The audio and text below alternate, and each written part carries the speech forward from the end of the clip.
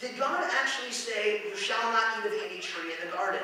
And the woman said to the serpent, we may eat of the fruit of the trees in the garden, but God said, you shall not eat of the fruit of the tree that's in the midst of the garden, neither shall you touch it, lest you die. But the serpent said to the woman, you will not surely die, for God knows that when you eat of it, your eyes will be opened, and you will be like God, knowing good and evil. So when the woman saw the tree was good for food, that it was a delight to the eyes, and that the tree was to be desired to make one wise, she took of its fruit and ate, and she also gave some to her husband who was with her, and he ate. Then the eyes of both were opened, and they knew that they were naked, and they sewed fig leaves together and made for themselves loincloths. So what we see here is absolutely incredible.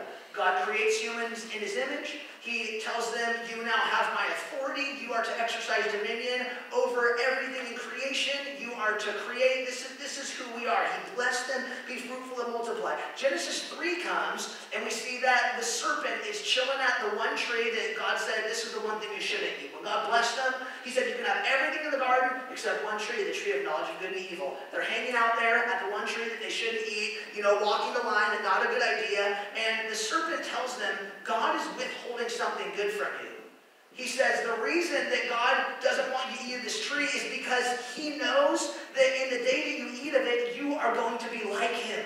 Your eyes are going to be open and you're going to be like him. Now here's what's crazy. When God created humans, Genesis 1:26, God made us in his image and likeness. We already are like God by nature of the fact that he created us in his image. That is an identity that was given to us at creation.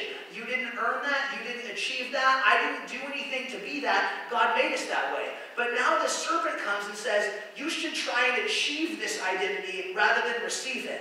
He says, if you do what I tell you, which is the opposite of what God said exercise dominion over all the creatures. But the creature, the serpent says, if you submit to me, and listen to me, you will actually be like God.